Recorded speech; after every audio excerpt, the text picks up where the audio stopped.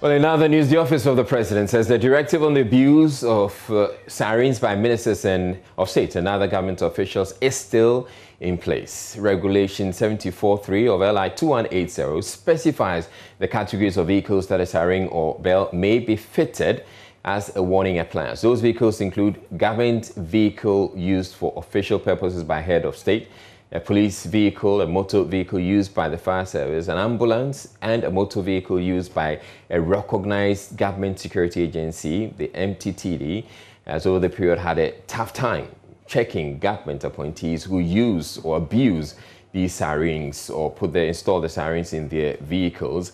And we're asking tonight, what difference will it make now that we're hearing from the Office of the President? And the Office of the President has issued a circular or a letter to the appointees, the ministers and other government officials, that they are to cease abusing those sirens. And it goes on to say that it kindly notes that the directive on the abuse of the use of sirens by ministers of state and other government officials is still in force. And it quotes the law.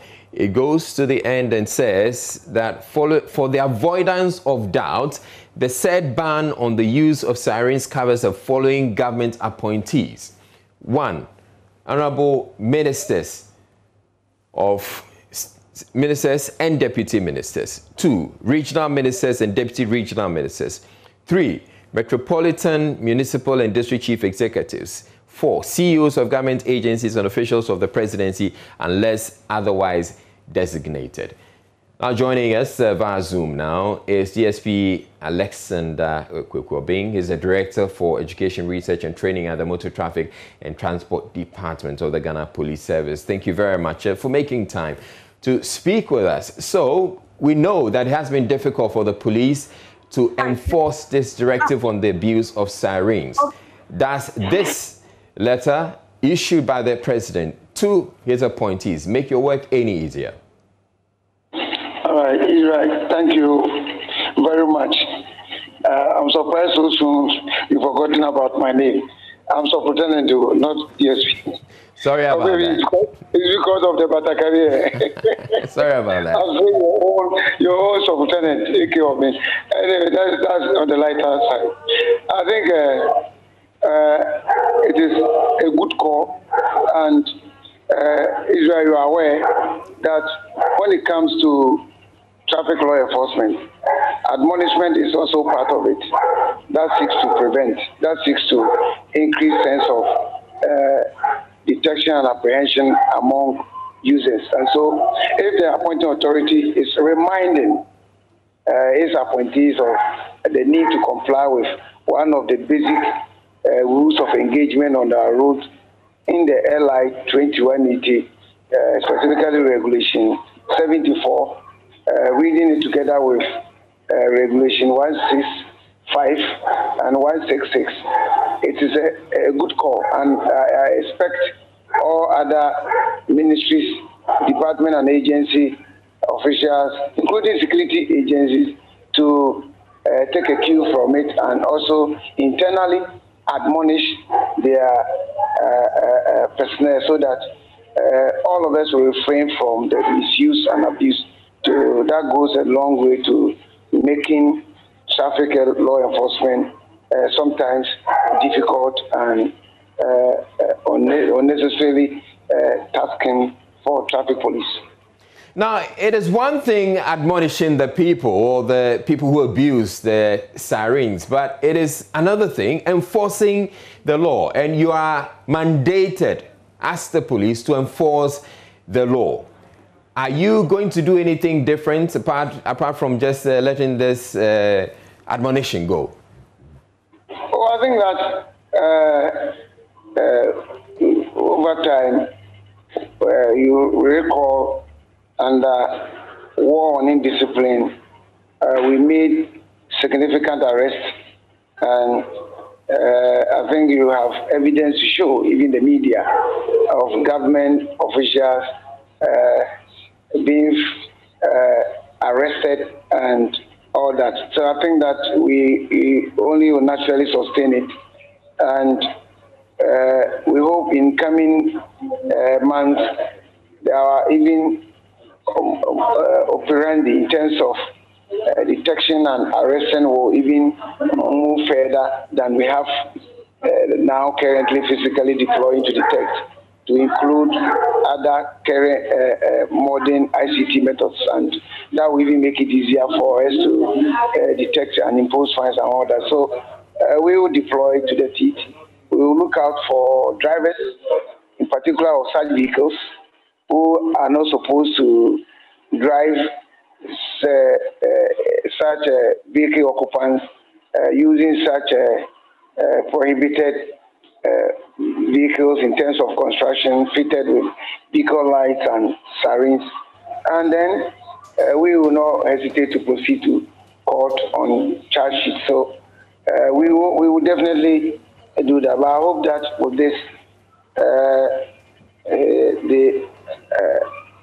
these particular road users who find themselves working with the state who listen to their departmental head or the office of the president, so that they will be seen to be complying, because most of the times studies have shown that when political appointees don't listen to appointed authority, it goes a long way to inconvenience the general public. The general public transfers their annoyance in terms of certain disapproval that goes against the appointed authority. So it is natural that the appointees will also be fair with the appointed authority and comply with this basic rule of engagement.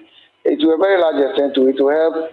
It will be behavior worthy of emulation, because others also look up to appointees to comply with basic rules of engagement. So if appointees who are supposed to set higher standards in terms of moral standards tends to violate, including, for example, locally, if you see MC, DC, and regional, among others, committing road offenses, it emboldens others to do so.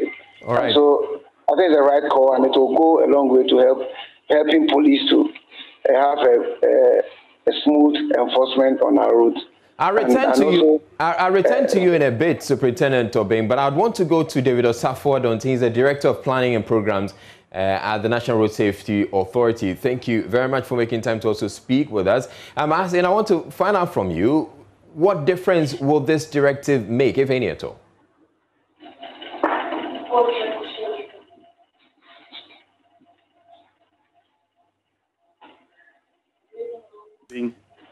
I think that the news has come as a very welcome one to all of us Ghanaians, particularly some of us who are line of road safety movement and traffic law enforcement. We, over the past number of years, we know the intensity with which we have come out advocating for traffic behavior, especially amongst road users and drivers in particular, and then narrowing down to this sort of misbehavior on the part of some motorists who have taken hands and then driving and using sirens with impunity, as if there's no law in Ghana. I think the police has had a couple of challenges dealing with this particular problem as regards arresting and prosecuting the offenders. And you know that they are handicapped. I believe Supo, in his narrations and submissions, appears to be saying that there's a challenge, especially the people involved happen to be high-profile personalities, politicians, and what have you, and ministers, parliamentarians, and so on. And it becomes very difficult to arrest people and put them behind, or in court for prosecution. But once the president has spoken, coming from the president, I believe it is very motivating for the police in particular, place a supporting strategy to deal with the issue. The convenience it brings to society in traffic. And then the risk also that it poses for road use, as well as road safety and traffic crashes and so on. In the past, we some crashes and even deaths or casualties involving this particular class of people driving through traffic and hitting pedestrians. So if you go into our statistics, that some pedestrians have been hit, and this because of the personalities, they go scot-free. They run away because you can't even get them and apprehend. So I think that it's come at the right time that we are advocating for Arrive Alive campaign together with you. And I think that is going to stop a lot of misbehaviors as regards the use of sirens and streets, especially for drivers who sometimes happen to be ordinary men, I must say, ordinary men, who are just driving through traffic to do something that has nothing to do with emergency. And there are quite a number of them. Yeah, to buy watches, for instance. Yes, that will use the basis from the president now to do what's right amongst all of us as road users, and also for the police to motivate them to enforce more vigorously as is provided in the LI 2180. Now, Mr. Adonting, what would you do, or what would you advise the motorists to do if they come across these vehicles that are trying to bully them off the road? In fact, I'm tempted to say that every Ghanaian, whether you are the police or not the police, right to cause arrest. I think this is a basic principle that we all know. So when we happen to be in traffic and we find people flouting the road traffic regulations, it is by right as Ghanaians that we draw the attention of the police to arrest.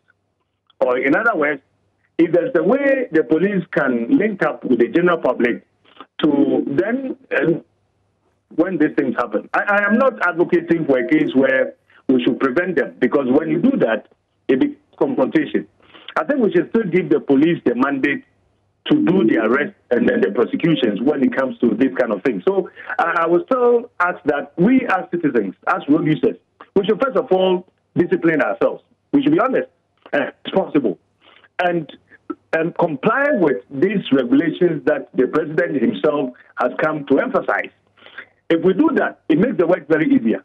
Right. But I know that in the coming weeks, the police is going to step up their enforcement activities and revive what we call the war against indiscipline. And they will have to take this one on very strongly. All right. We will support them from the National Road Safety Authority point of view. And I think that much as we will educate the people and advise them to stay away from this kind of practices, it is our hope and expectation that in the coming day, we see a change, a very big change in our traffic situation when it comes to the use of siren. It's a big opportunity for us to change. If we don't, then police, Supo and your men, we encourage you and we support you and we give you all the necessary support to go all out and do the arrest.